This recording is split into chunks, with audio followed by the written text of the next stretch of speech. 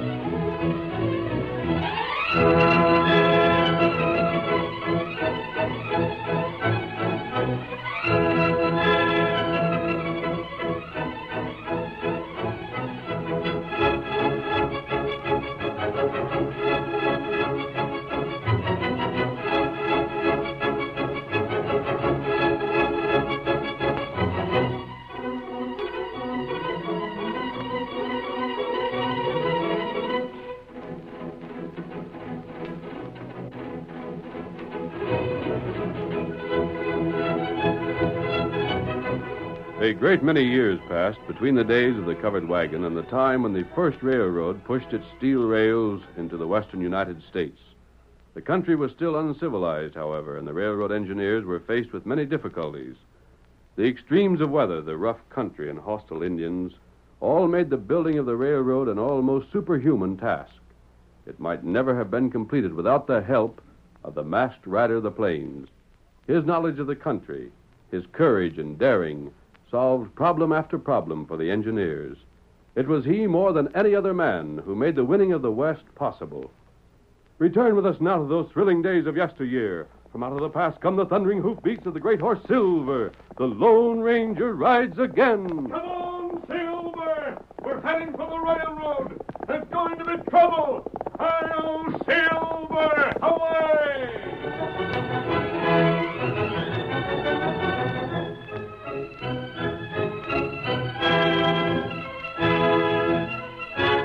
A supply train was driving west of Ogden over a newly laid stretch of track.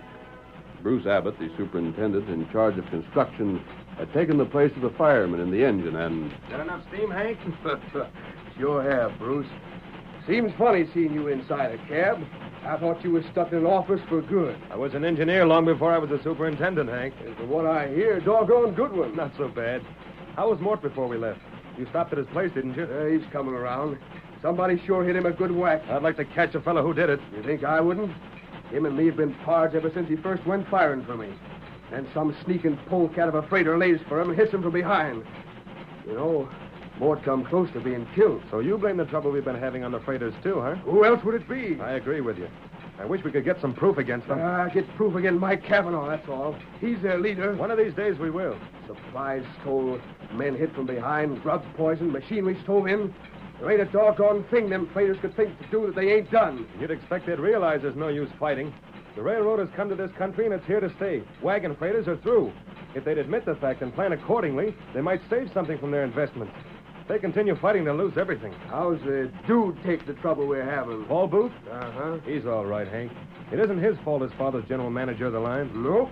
And it ain't his fault he's your assistant, neither. What he savvies about railroading you can learn from a jackrabbit. He sure must be a help to you. He'll learn. Everybody's got to learn sometime. They don't have to start learning at the top, though. I'm afraid you don't like it. The dude. Would he turn to and fire for me like you're doing? He'd be too doggone scared of getting his hands dirtied up. I'm here because I had to inspect this rail. And you could have been doing it riding fancy like a passenger. But instead, you take Mort's place so you wouldn't have to ask one of the boys to do a little extra. Steam's getting low, isn't it? Might fire up a little.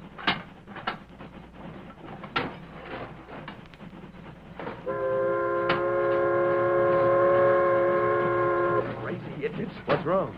A couple of fool cowpunchers setting their horses right in the middle of the track ahead of us. Must think we can fly right over them. still there? They ain't stirred a step. Wait until the last moment, most likely. If they're cowpunchers, they've got to have their fun. Blast them.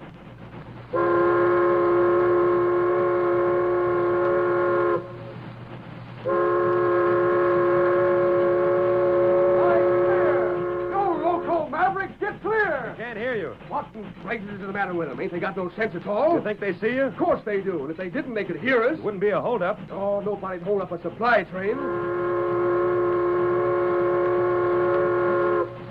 Bruce, they ain't gonna budge. Maybe there's something wrong. We'll blame soon find out. And if they figure on stopping us just for a joke, I'll have their fool hide. You better stop fast. I'll tell them something.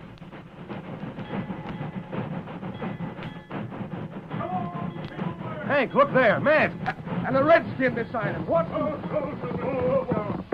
What's the meaning of this? We ain't carrying anything that'd be worth your while to steal. Look down the track. Huh? Beyond the curve. Hank, good Lord. I don't see it. You look at track. It's torn up. Hank, somebody's ripped up at least 3 sections. Jumping Jehoshaphat. And we was heading right for it. If the masked fellow hadn't stopped us, we'd have turned over. Just as sure as it was them freighters done it. Impossible, we'd have been killed. Stranger, I suppose you're an outlaw. You wouldn't be wearing that mask.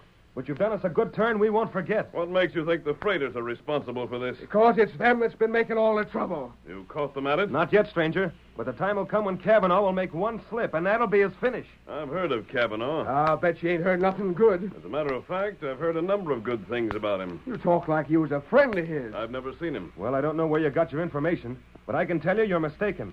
Mike Kavanaugh owns the largest fleet of wagon freighters serving this district. There isn't another freighter around who doesn't follow Kavanaugh's lead. And that places the responsibility for the troubles we've had right up to him. You might be right. I know I am. However, I think I prefer to find out for myself. We'd better be getting on, Tonto. Yes, and we'll have to get back to Ogden and send men to repair this damage at once. Let's get started, Hank. Back her up. Uh-huh. Stranger, hope we'll meet again soon. Perhaps we may. We make camp now? There's something else I want to do first. Mike Kavanaugh's headquarters are in Rock Rapids, the town the railroad's approaching. We right there? Yes. We've heard so many conflicting stories about the rivalry between the freighters and the railroad, Tonto. I think it's time somebody found out the truth. And we'll start out by having a look at Kavanaugh. Come on, Get him Silver. up, Scout.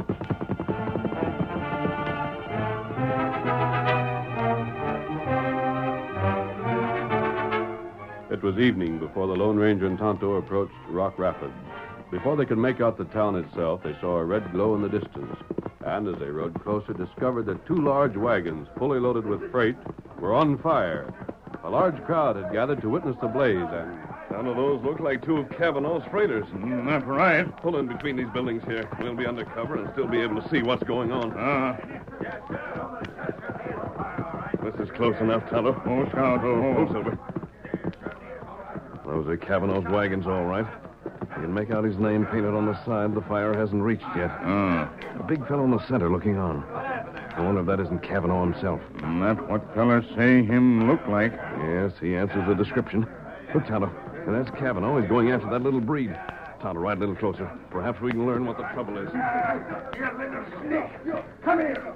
You ain't going no place. Give it to him, Mike. Turn the breed over your knee and spank him. Take the truth out of the trunk.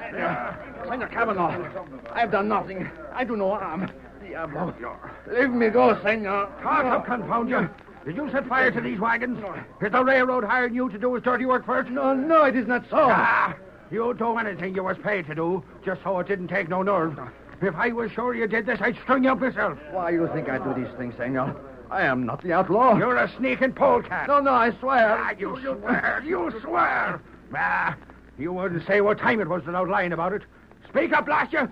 How much did Abbott give you for this job? Nothing, Senor Kavanaugh, nothing. I am on your side. I do On nothing. my side. You've wanted to get even with me ever since I fired you. Please, I do not. Get away from me. I dirty my hands by touching you. Go on, scat. Big dog, you wait. Now I will show you, pig. Look at the breed run for it. He must think you're a whole menagerie, Mike. The names he calls you. You better watch out or he'll be knifing you in the back. Yeah, knifing me in the back like the railroad's trying to do. Burning me wagon, stealing my freight, hiring my men away from me. I'm just about through. This keeps up and I'm going to fight back just as crooked and dirty as they are. Bruce Abbott started this, but by thunder I'll finish it and all the reason why.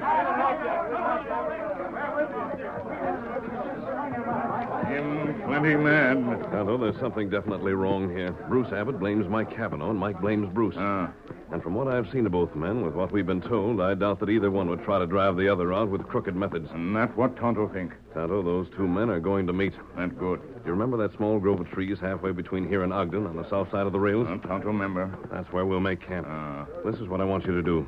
Get Mike to go with you. If he won't go willingly, force him to. And what you do? I'm going after Bruce Abbott. I'll bring him there, and we'll see what happens when the two of them meet face to face. Be careful, but get Mike as soon as you can. Tonto do that. And I'll see you later. Come on, Silver.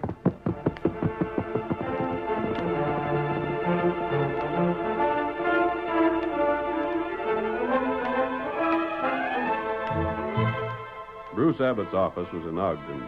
Later that same evening, he was seated at his desk, and across from him was young Paul Booth, his assistant and the son of the railroad's general manager. Bruce finished reading a letter from the home office and tossed it impatiently aside with, Yeah, they want miracles. They're just asking you to do the job you were hired to do. Yes?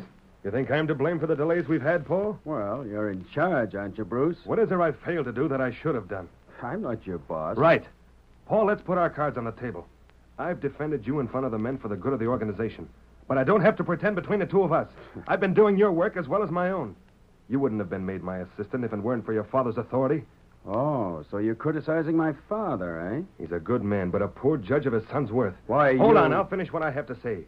You've made it clear enough since you've been here that you think you're better fitted for the job I hold than I am. At least I'd catch the crooks that cause all the trouble. Possibly. But you've caused trouble in another direction. I haven't the least doubt that you're the cause of the things that were written in this letter. Yeah? What did it say? It stated emphatically that the next accident causing a delay in construction would mean my discharge. Well, fair enough. I've known your father for a long time. He's had complete confidence in me until you came here and started writing him letters. Maybe it's about time I came along. Maybe he needed someone on the ground who'd tell him the truth. You're just sore because you're you a spoiled kid who's had everything his own way. Well, as long as you're working under me, that's finished. From now on, you'll do your share. I'll send you packing just as fast as I would one of those men out there laying rails. Bruce, I've got an idea I'll be here long after you're gone. Very well. But until then, by heavens, you'll obey my orders. What? The masked man I met today. Bruce, you're coming with me. I'm what? Well, so you're friends with outlaws, eh? There's a man I want you to meet, Bruce. Get your hat and coat. We're riding, and we're not wasting time.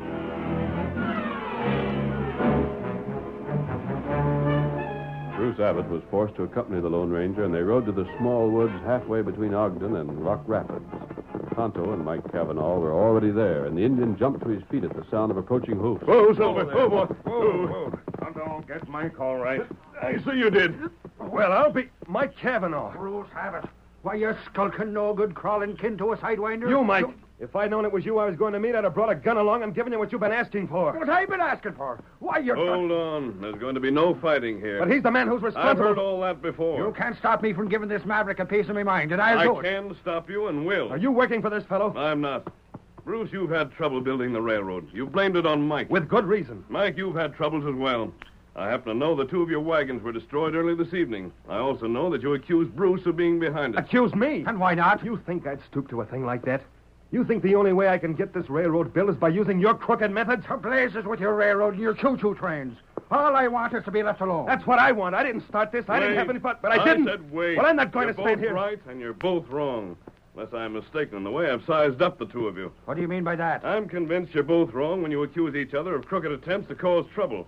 I'm convinced you're right when you each say you ask only to be let alone. If he ain't started this trouble, who did? Well, that's what we're going to try to find out. I'd like to know something. Yes? This is the second time I've met you. Both times you've been masked. From what I've seen of you, I don't know what to decide. Well? Either you're not an outlaw, or what I thought I knew about outlaws was all wrong. Now, which is it? Tonto and I are not outlaws. You know, I'm inclined to believe you. Yeah, you are a funny-sounding fella for a crook, stranger. Well, let's get down to business. Neither one of you is behind the trouble there's been, and someone who hasn't been suspected must be. I don't know who. Nor do I. I'm going to ask both of you some questions, however, and if you answer honestly, we may find out.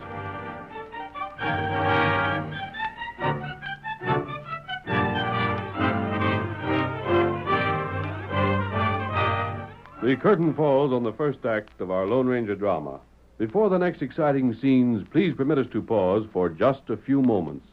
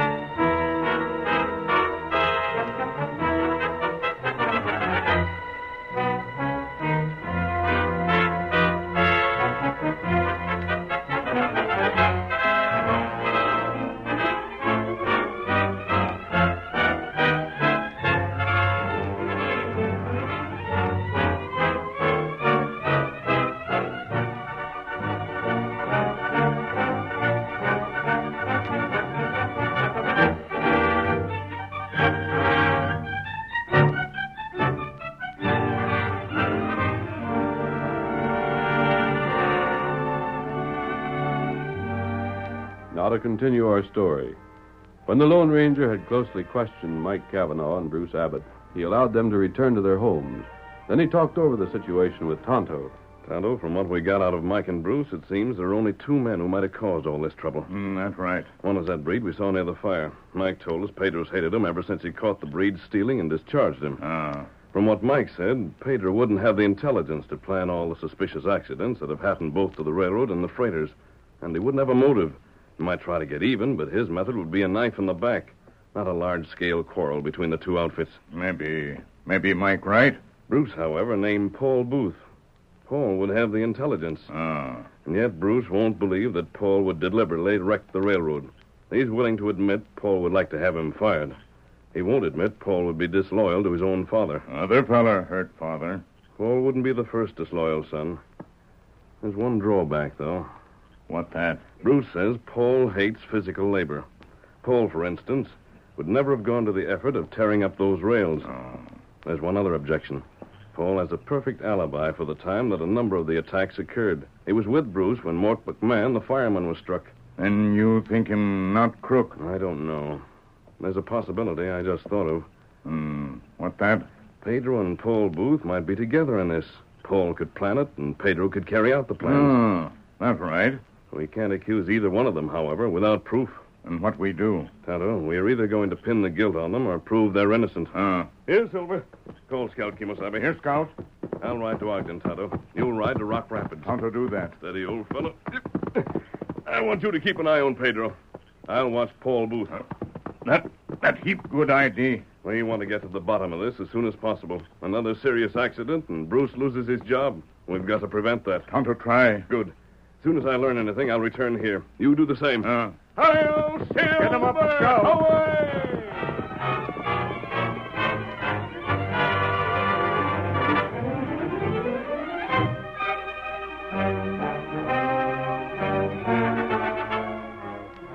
It was the very next night that Paul Booth quietly dismounted near a tumble-down cabin in the hills north of Ogden. A light shone from a broken window, and Paul looked inside before making his way to the sagging door. There he knocked 3 times. A pause, then twice more. Is that you, Senor Booth? Quick, open up. Si, one moment. I've been waiting. Let me in. Close the door. Si. Now then, let's get this over quickly. I want to get back to town. Senor Booth has another little job for Pedro, huh? Keep your voice down, you fool. This place is about as private as a town hall. Look at that window and that lamp. Blow it out. Si, senor.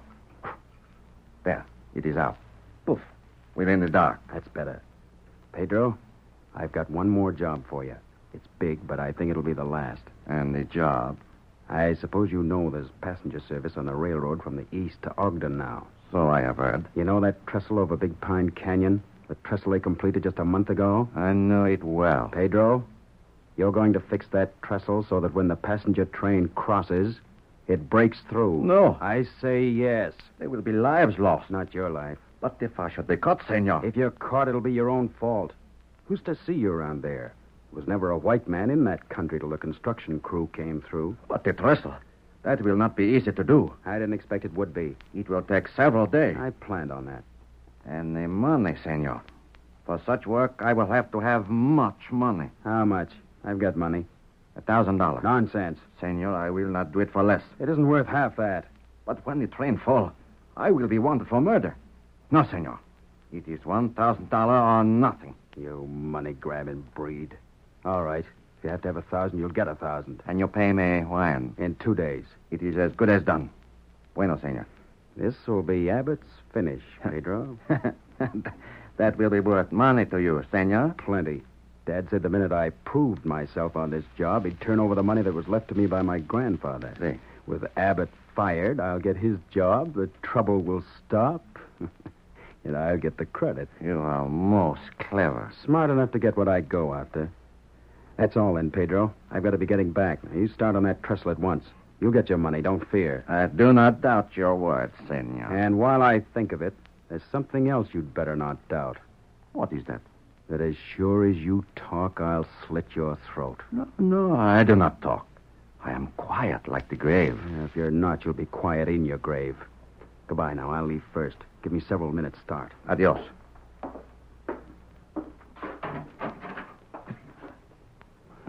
$1,000. That is good. That is most good. The rich gringo will pay Pedro well. Not only once, but many times. It is you, Senor Booth? You have come back? Come, Tonto. Who are you? I cannot see. Look closely, Pedro. Amigo, you wear the mask. Pedro, I followed Paul Booth, and Tonto followed you. Our trails met here. I do not sabe. I do not see. Tonto, Pedro says he doesn't understand. I think it's up to us to see that he does. If he has any objections, I think you know how to handle him. Tonto savvy. No. Stay back, amigo. Do not touch me. I harm you not. No, please, I beg you. Quiet. Pedro, we know exactly how to deal with your kind. No, senor. We're prepared to prove it.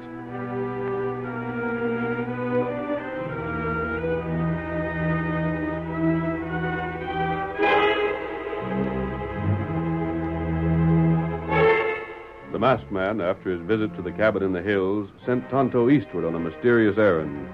Paul Booth kept his appointment with Pedro and paid him the $1,000 he had promised. We see him now, several days later, as he paces up and down the length of Bruce Abbott's office. In heaven's name, Paul, what are you grinning about? Nothing, Bruce. Nothing. I suppose not. You object to my feeling well, do you? Ah. You might as well. You object to everything else I do. Quit that pacing the floor. You'd better do something for your nerves. See, you might try. You might try letting me get my work done. Which reminds me, these are reports you're supposed to be making out. Oh, never mind apologizing. Apologizing? Why, you know By the way, while I think of it, you get any report on that westbound train yet? The passenger? Yeah. It's on time. Oh. Why? Expecting someone? No. Just wondered. Look, Paul, how about helping out? There's more paperwork than I can handle. Dig in and make yourself useful. Oh, I don't Mr. feel Booth, it. Yes? this just come in over the wires for you. I thought you'd like to have it right away, so I brought it over. Thanks. I'll take it. Telegram, Paul? You can see it is. Who from? It's from... Good Lord. Huh? Something wrong, Mr. Booth? My horse. Flares. Where's some flares? Now, what in tarnation got into him? Must have had something to do with that message. I don't know as how it could, Mr. Abbott. 'Twa'n't nothing but word from his paw. Yes? Good news it was, too. His paw said he was coming to Ogden today by that train from the east. I see. Flighty young fella, ain't he? Yep, mighty flighty. Instead of acting pleased to see his paw, he rushes out like it was the worst thing could happen.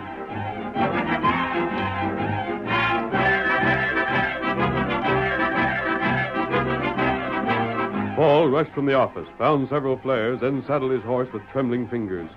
A minute later, he was racing eastward from town, following the railroad's right-of-way. Mile after mile sped by, while Paul's whip beat a savage tattoo on his horse's flank. He sighted the trestle over Big Pine Canyon at last, but at the same moment heard the thin whistle of the approaching passenger train bearing his father. We've got to make it. We've got to. Faster! Faster! Faster! Paul reached the trestle where his mount would have refused to go further if he had not driven it on with whip and spur. The whistle sounded more clearly. Black smoke pouring from the engine could be seen against the moonlit sky. Beyond the trestle, Paul flung himself from the saddle. He seized a flare, lit it, and ran toward the onrushing train. Stop! Can't you hear me? Stop! Stop the train! You'll be killed! Killed, all of you! Stop, I tell you! The flare! Can't you see the flare? Stop before you're killed!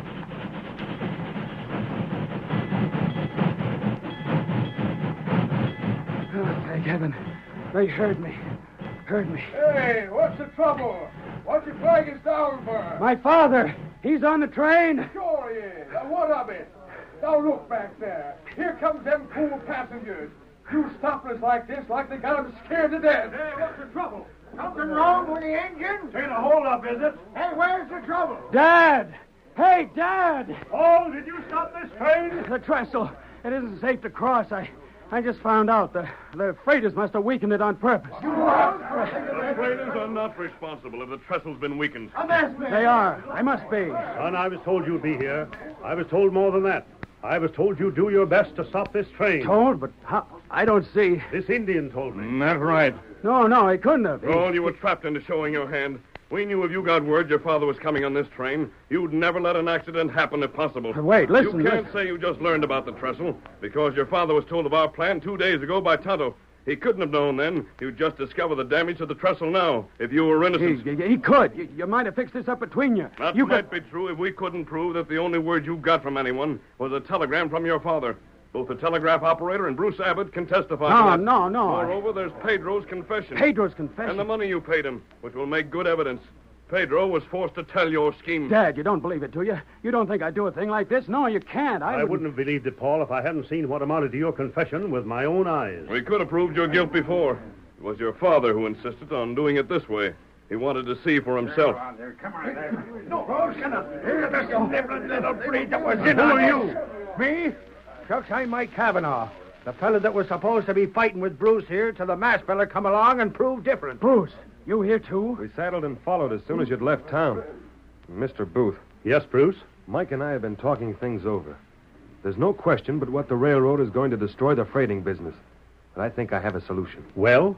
The railroad can use his equipment and his men. If you're agreeable, we'll buy him out. Very well. I've never been in favor of bankrupting our competitors if a compromise could be reached. Thank you, Bruce. And you too, Mr. Booth. I know how you feel about your son, Mr. Booth. This may do him good, however. A few years in jail might change his viewpoint and make a man of him. A few years in jail? After wrecking the trestle? After nearly killing everyone on the train? I'll be hung. The train wasn't wrecked, Paul. But the trestle... And the trestle was never damaged. The masked man saw to that. Pedro had already confessed his part in the scheme when he took your money. You can't be punished for a crime that was never committed. But, son, you have only the masked man to thank that you're not a murderer. Never forget that. Hail, Silver! Away!